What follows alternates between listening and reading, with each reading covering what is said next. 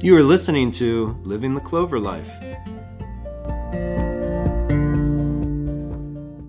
Welcome back to Season 3, where we are so excited to talk about coming alive in your faith.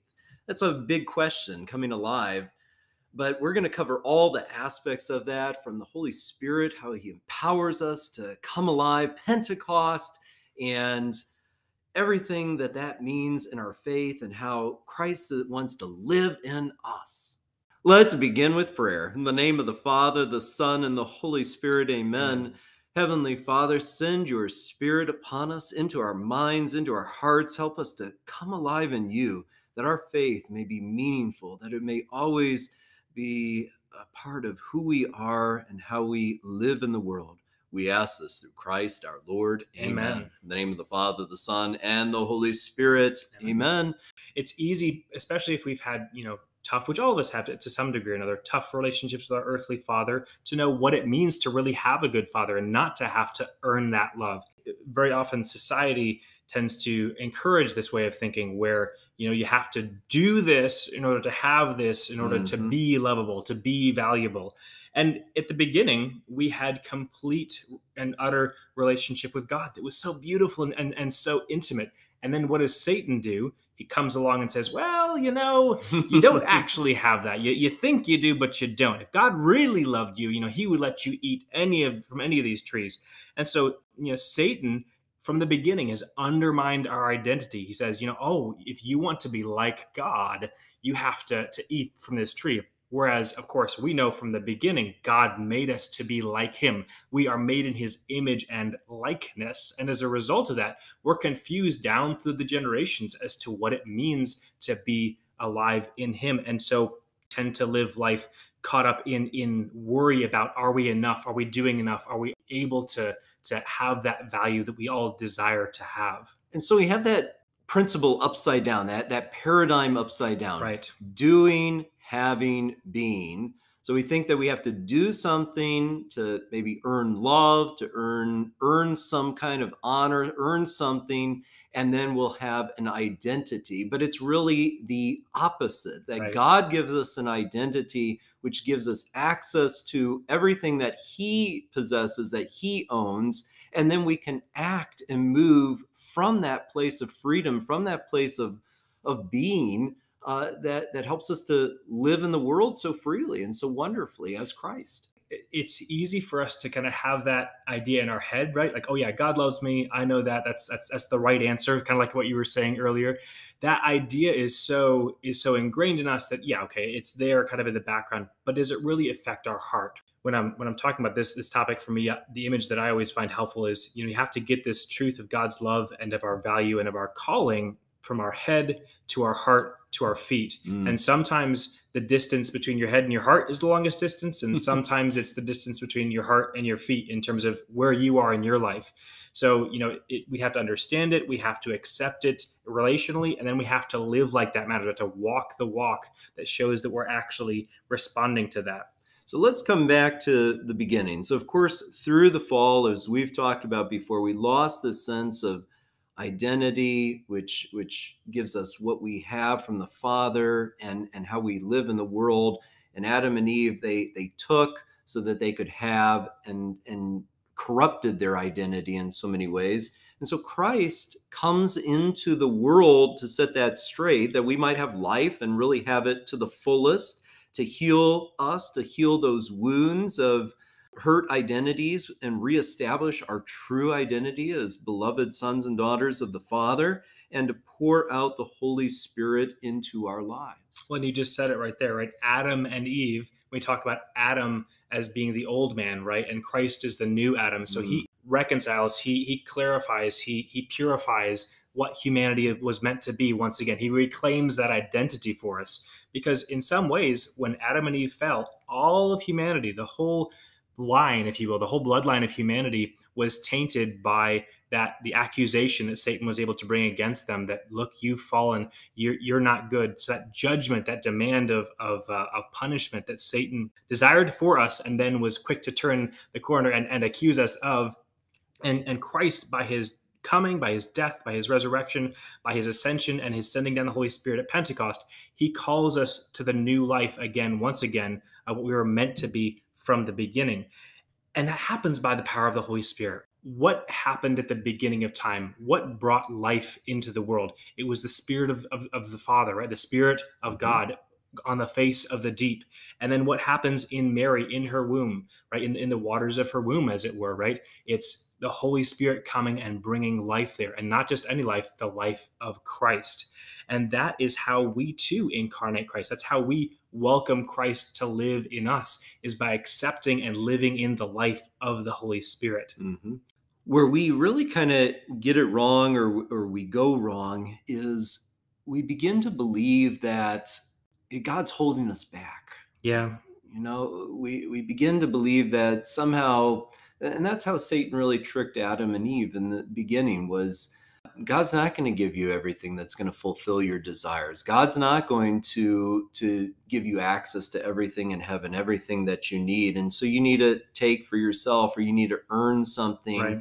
and do something to get that. And that's what we want to talk about in this season. It's almost like Satan accuses the Father of being a con man, right? Or, Mm, or a false advertiser, right? right. Like you say it's going to be so great, and you say if I use this shampoo, my hair is going to be. Although for me, Father, Yeah, I no was going to shampoo is say, going you to don't help. use shampoo. but if you look at how we kind of respond to God, it's with this like I don't know if I can really trust him. Like he says he's good, he says all these things, but man, there's some tough things in my life that make me think maybe that's not so. And that's another lie that Satan consistently tries to breed in our life. Like, if God was really good, he wouldn't have let that happen to you. If God really cared, if his spirit was really within you, these things wouldn't have happened, whatever it is. So let's talk a little bit about them. What holds us back from coming fully alive in Christ? Right, because there should be no reason as to why we don't have fullness of life, right? We fully believe that we have the sacrament of baptism, the sacrament of the Eucharist, the sacrament of reconciliation, these things that pour out grace into our life. Why isn't that grace lived out loud? Well, St. Thomas Aquinas talks about the reality that even though we receive grace, and that grace is absolutely real, that grace can remain bound. It's almost like a present, right? Like if I gave you a present and it was wrapped and you never unwrapped it, you'd never know what was inside. Like, Mhm. let's say it was a toy, you could never play with that toy. And so, too, our identity, our call to this newness of life is held back when we don't seek to open up that grace. And that grace, of that opening up of that grace, happens by the fire of the Holy Spirit coming Mhm. down upon us. And I like that image of the wrapped gift that is not tapped into, because I think that highlights for me what going through the motions in my life can be like. Right. I have the sacrament. I have the gift there. I'm going to mass. I'm doing the right things at mass. I'm coming and going each week with it. But somehow I know there's more, Right. and I can't get at it. And I'm trying to figure out why. Why can't I get to the gift?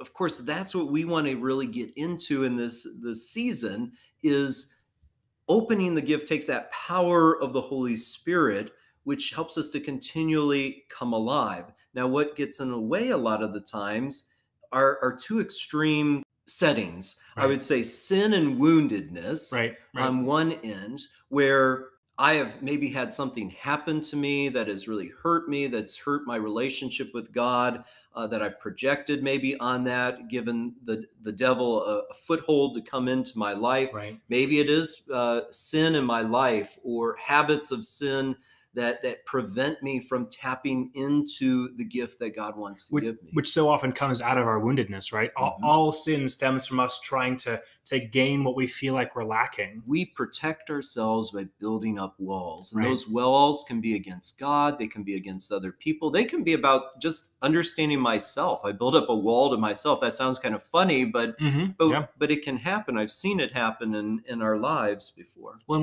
we think about our truest self being made in the image and likeness of God, we are good, right? At our core, we are Mhm. good.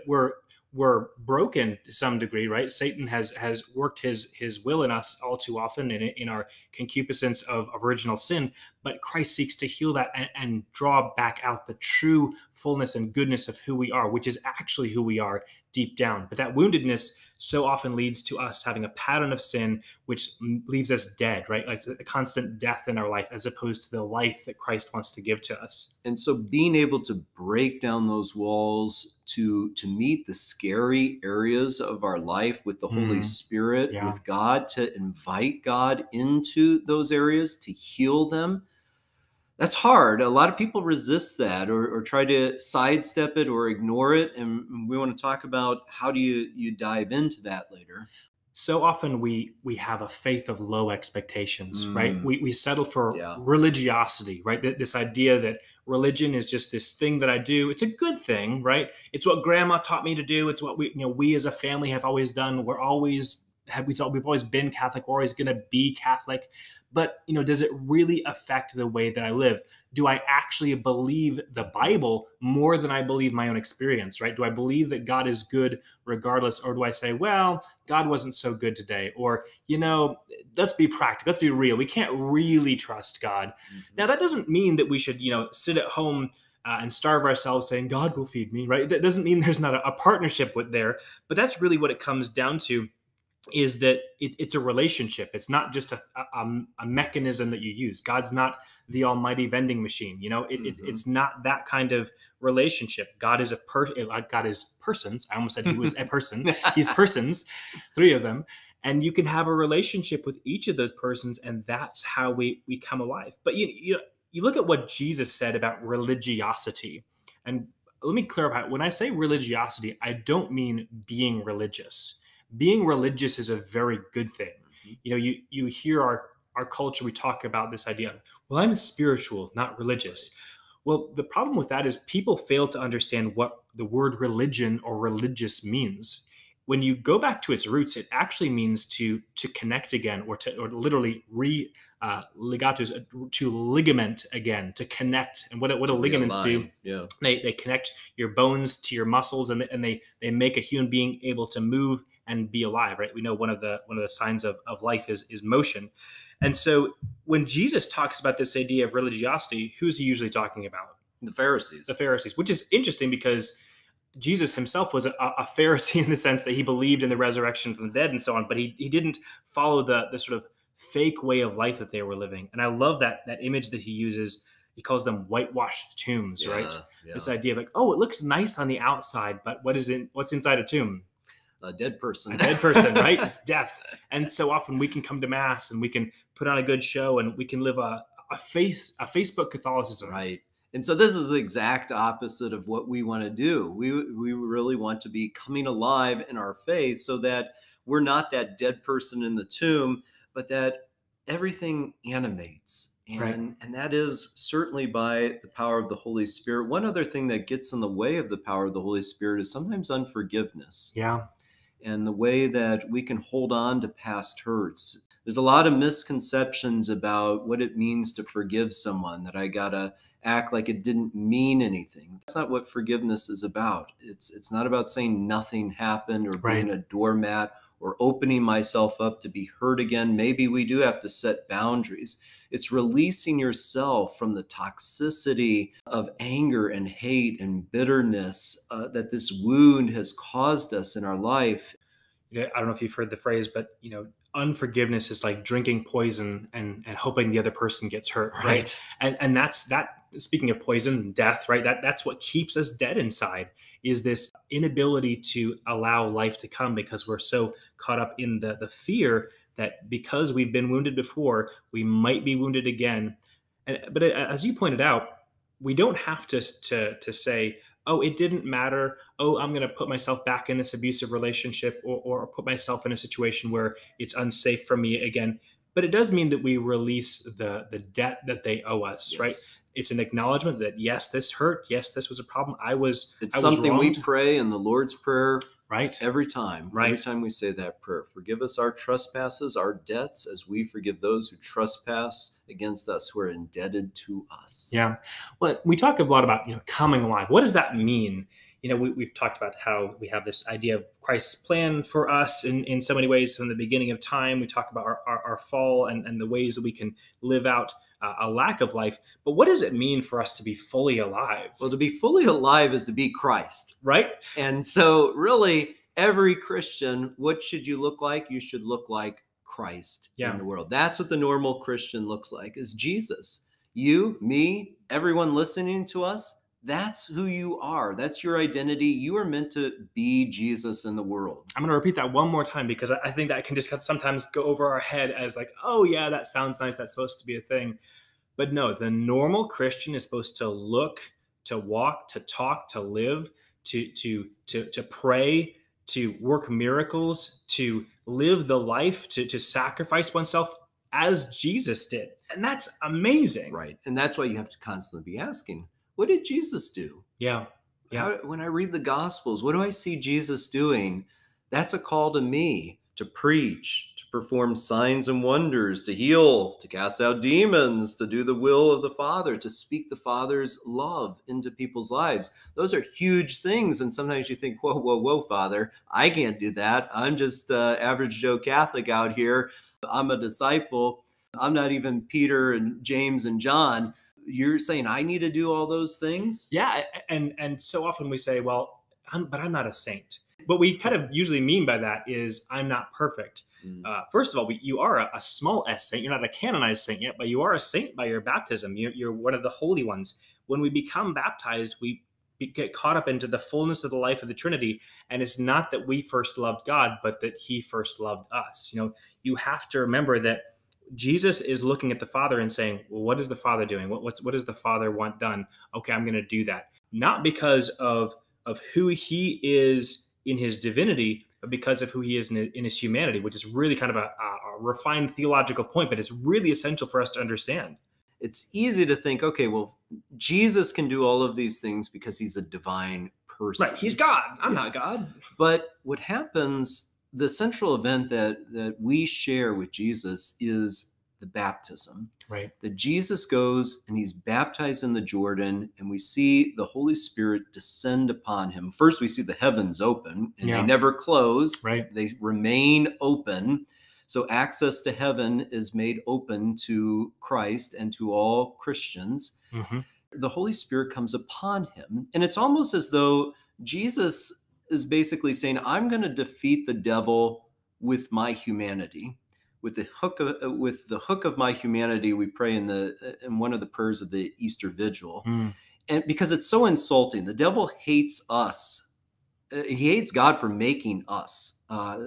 He just really does not like human beings. And so for God to become man was so awful for the devil. Right. And so for God to defeat him by his humanity means something very much. And so the Holy Spirit comes upon him, and Jesus basically kind of decides, I'm going to just fight one-handed. Right. I'm going to use my humanity, not my divinity, but by the power of the Holy Spirit, I am going to do all of these things, because that's how I'm going to invite my disciples afterwards to follow me. They, by the power of the Holy Spirit, are going to do the same things that I did through my humanity, not by the power of my divinity as the second person of the Trinity, by the power of the Holy Spirit that came upon my humanity and was united through baptism, which they're going to experience. Well, and you say, well, how do we know that? Like, come on, maybe he cheated sometimes. Maybe he used a little bit of his divinity here and there.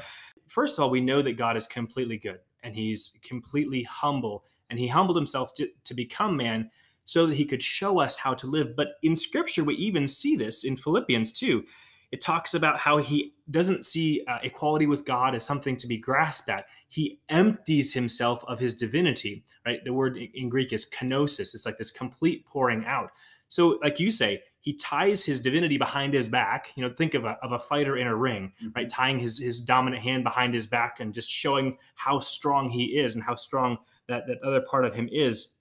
That's how Christ wants us to see him, so that we can know that we don't have to be the exact person of Jesus Christ in the sense that we are God, but we can connect to and we can tap into the love of God and into the power of God through the Holy Spirit, which I think you kind of mentioned when you talk about heaven opening up, right? When heaven opens above him, when heaven opens above us as Christians when we're baptized, Think of it as like a cupboard opening in the kitchen where all the good stuff is, right? We can reach up and we can pull down the graces of heaven. That's what prayer is. Prayer isn't begging God like God is somehow a miser who would only give something if you really debase yourself. God's a generous father who wants to give, and it's all there in the cupboard. And all we have to do is just reach up and pull it down, which is just such a beautiful relational way of understanding God. And it's really the best and truest way of understanding our loving Father. Yeah, so there's always more. And that's really the key as we finish this episode here, is that there is always more. This is about a process of conversion. That's really what's central to being Catholic, is there's always more. We're always in the process of conversion in our life. Right. We're staying fascinated with Jesus because we want to become more like him. And that's kind of what this whole series is about, is coming alive in the Holy Spirit so we can be Christ in the world. There's a beautiful quote from Pope Benedict XVI, and he talks about how a dogmatic faith unsupported by personal experience remains empty, and yet a personal experience unrelated to the faith of the church remains blind. So we have to understand doctrine as Catholics. We have to know our faith, right? But we also have to have that personal encounter with Christ, and that's what animates our life as church. That's what makes us who we are, because church is not just something we do, it's who we are. Beautifully said. So this has been a great intro to what this season is going to be all about. We hope you continue to join us for this Coming Alive series. Join us next week as we talk about the Holy Spirit and Pentecost. Until then, keep living the Clover life. You've been listening to Living the Clover Life. For more information about St. Malachy Catholic Parish, check out our website at stmalachy.org, stmalachy.org.